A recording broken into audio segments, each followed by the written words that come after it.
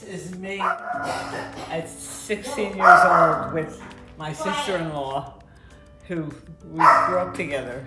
So that's us. So we're Sweet 16. Hi, my name is Diane Ross. I'm 77 and I live in Davie, Florida. I have 5 kids, 4 boys and 1 girl, and I have 10 grandchildren. My family means the world for me. When my family comes over, we have a great time. They all come on Sunday and we have brunch. I'm basically homebound because my husband has Parkinson's, so I'm taking care of him.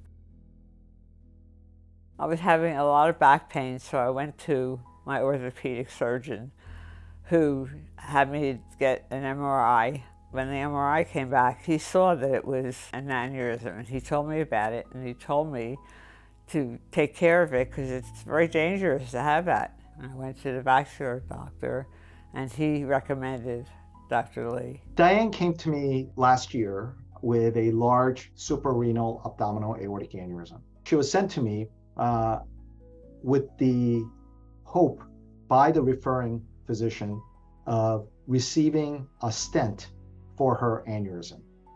After detailed review of her imaging, namely a CT scan, it was determined that a stent procedure would be inappropriate in her case based on her anatomy. Therefore, she was recommended by me to undergo an open repair. I was fine. I just went with it. Whatever he decided to do was fine with me. I trusted him. I really did. In Diane's case, the aneurysm actually involved where the arteries to the kidneys originated from.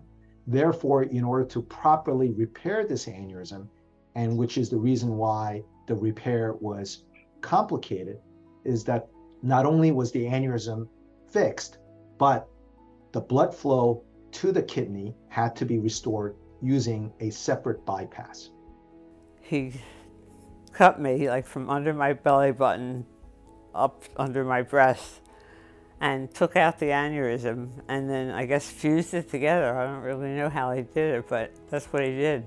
At Boca Raton Regional Hospital, we perform annually approximately 90 to 100 aortic aneurysm repairs. The repair of Diane's aneurysm went very well. The operation took about 3 hours and she was in the hospital for approximately 4 days. I have a good tolerance for pain, so it wasn't like horrible. I couldn't, and I walked. So recovery was fine. She had made complete recovery in about 2.5 months. And now she is able to take care of her husband just as she did before. I can do everything I used to do, so I'm fine. I'm really great. I thank him for basically saving my life.